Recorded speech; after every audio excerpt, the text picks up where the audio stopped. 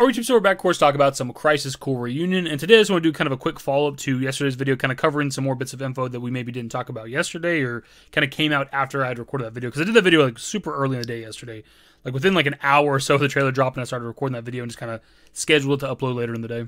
First up, we were revisiting the box art thing, because when I went to look up this game on Amazon, they actually had what appears to be like the finalized box art. Obviously, we looked at the image yesterday, the key art that we knew was going to be part of the box art, but I guess this is kind of officially what it's going to look like when you like see it in stores and stuff. Speaking of looking up the game on Amazon, we obviously have the price since you can pre-order the game now, and it is $50, and this was probably public information yesterday. I just didn't see it on the feed and didn't even think to look it up for that video. But this is something we actually seen a while back. I couldn't quite reference the video. It'd be one of the Crisis Core Reunion videos we've done. We haven't done a whole lot of those. But I think it was Amazon, maybe. Some website had the game like pre-order for $50. And it's kind of surprising because we didn't know if it was going to be the usual $60 or maybe the full $70 if you're getting on next gen. But across the board, regardless of what platform you're getting it on, it's going to be $50. Whether you buy it on PS4, PS5, Xbox One, Series XS, Nintendo Switch, or PC, it is $50. So if you got a next gen console, there's not really a reason to just not buy it on that platform. Also, speaking of the game coming to PC, I think this is kind of important. It's coming to PC via Steam, which is kind of a big deal, I think, because of the backlash that we got for like Remake coming to PC first on Epic. People just didn't want to have another launcher, and there was obviously a bunch of issues initially when it came out on Epic. So I think it's kind of nice that it's coming to Steam, because they could have went that route again to try to keep it exclusive on Epic or something like that for money or whatever the case. Whatever the reason was, they did it for Remake, but at least it's coming to the platform that people prefer. And I like that you're not having to like overpay for the game if you're getting it for next gen. So regardless of like what platform you're on, you're paying the same price. We also do have the PC requirements for Crisis Core Reunion, and I'll throw that up on screen right now. You can pause it if you want to look at this stuff. I don't know shit about this, so I don't know if this is like high-end shit or if you can have like a shitty-ass PC and play this game. I don't know. So previously I did mention pre-order in the game, and there actually is a pre-order bonus. It's actually a pretty nice one, especially compared to Remake, which was just the Chocobo chick, which is just kind of a nothing summon. But if you pre-order a copy of Crisis Core Reunion, you're going to get a Steelbook case, which I think is kind of a big deal, because I think generally like those are associated with like deluxe editions for games. So it's kind of nice that you can pre-order a physical copy of any version of the game, and you're going to get a Steelbook case. And the Steelbook case is pretty badass. It's like an old image. It's like an old like key art or something of Zack that I've seen throughout the years.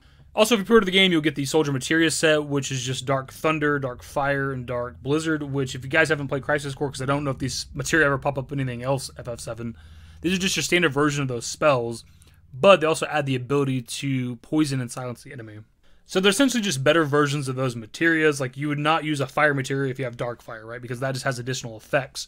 And there is increased versions of these. There is Dark Fire, Thundara, Blizzara, and also the Agas as well. So they aren't like end-game materias. You'll use them probably through like early to mid-game and eventually stop using them.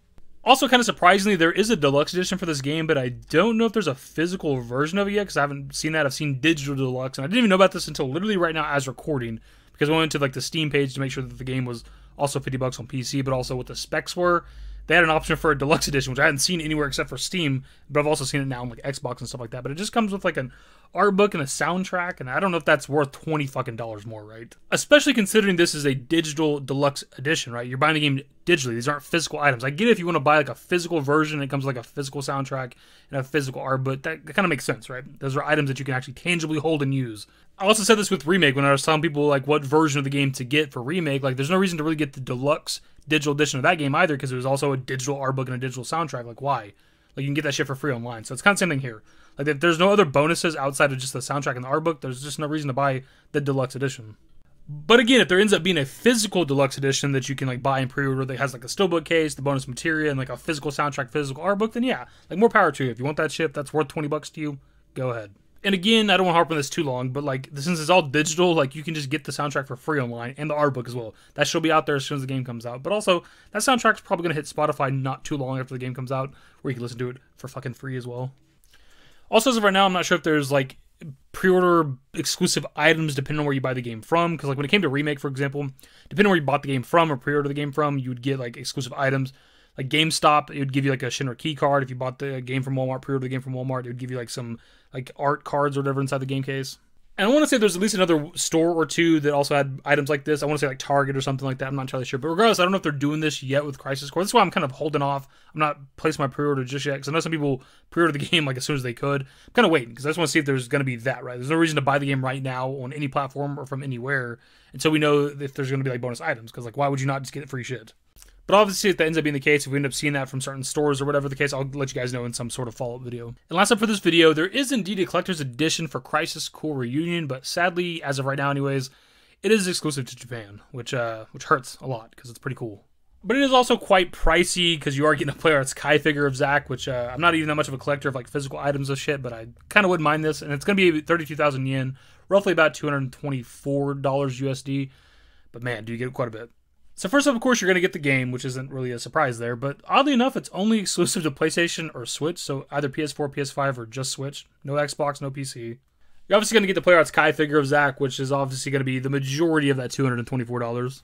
There is, in fact, a physical art book that comes with this and also a physical soundtrack. So there is a possibility that they could do a physical deluxe edition. I've just not seen that yet. It might already be out there. They might announce it in the future. But hopefully that is the case for you guys that want to collect this stuff. Also, with all this stuff, there's going to be a script book in there that the translated version of the website says, "This is the recording script of this work that has been fully voiced. All main scenarios are posted, including newly recorded scenes and notes." 272 pages. Holy shit. Also, everything's going to be shipped inside this vanity box, which looks pretty damn cool. It's obviously supposed to mimic like a glass top to a box, or whatever the case. It looks like it has letters in it. They did specify that the Player Arts Kai figure of Zack will be shipped in a separate box, so it's not going to be crammed in there alongside all those other items, which is good, because it's obviously like the big money item. You don't want to like getting fucked up or something.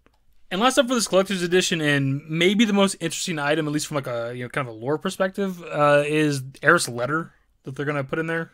The description reads, "Aerith's letter, a letter that didn't reach that person, a phantom letter that gives a glimpse of the memories of the two, special writing." And what I'm not sure of is what exactly this letter is going to be. So I'll give you guys a bit of a spoiler warning here in case you haven't played Crisis Core, because it's kind of spoilery. But in the game, after Zack and Aerith meet, she starts sending Zack letters throughout the game. And then after Zack and Cloud are captured by Hojo and experimented on in the Shinra Manor, she continues to send Zack letters for years, because they're experimented on for like 3 or 4 years or some shit. And once Cloud and Zack escape, he receives the final letter, which is the 89th letter from Aerith. And that's when he realizes how long he's been gone. It's been several years at this point. So I don't know if this letter is going to be like that final letter, because it's kind of what it seems to be insinuating. That'd be kind of cool to have like a physical version of that, I suppose. But also part of me would like to be like one of the letters we never got to see. How are you? I wish I knew where you were. It's already been 4 years now. This is the 89th letter that I've sent to you. I was going to play that full scene, but I figured I'd save it for those of you that have never seen it, but also for those of you that maybe haven't seen it in a long time. We're waiting for the actual Crisis Core Reunion to come out. But again, I'm not sure what that letter, what it's supposed to be, because they describe it as a letter that didn't reach that person, but the 89th letter did. Now, in Aerith's perspective, there's a lot of letters, as far as she knows, that Zack's never read, but he did get that final one, so I'm not sure if it's going to be that, or maybe a different letter that we've never seen from Aerith, and that's a little more exciting in my opinion. But my dudes, that's going to be pretty much the video. It's kind of the takeaways from this, the TLDR. You can pre-order the game. There's a steelbook case. There's bonus material. The game is $50 across all platforms. There is a digital deluxe edition. Potentially, there's going to be a physical one as well, since there is physical versions of that art book and that soundtrack. There's also this really insanely cool collector's edition that's exclusive to Japan, but I imagine the reason for that is because of the Player Arts Kai figure, because those like sell out instantly pretty much every time those go live anyways when there's a new one. So it's probably why they're keeping it like region locked to Japan, but they could maybe do like a different version. Like you could do the same exact collector's edition, get rid of the Player Arts Kai figure, reduce the price by a lot, and I think it'd still probably sell insanely. Like I'd probably buy it depending on what the price is. We still have several months of the game comes out, so who knows what other versions and editions and collector's editions and all that other shit that there might be in the upcoming months. So that's why we just kind of wait and see what exactly happens before I'm going to place my pre-order. But my dudes, that's going to be the video. Hopefully you enjoyed the video. Give a thumbs up, subscribe to if you guys are new today. More Crisis Core Final Fantasy 7 Reunion content. Turn on notifications. Follow me on Twitter, @davidbusiness. I'm Discord. Links are in the description. Into the outro. Later, guys. 4 years. Used to care what people thought, but now I care more, and nobody out here's got it figured out. So therefore, I've lost all hope of a happy ending, depending on whether or not it's worth it. So insecure, no one's perfect. We spend it with no shame. We blow that like Coltrane. We in here like Low Gain or leave it like Cobain.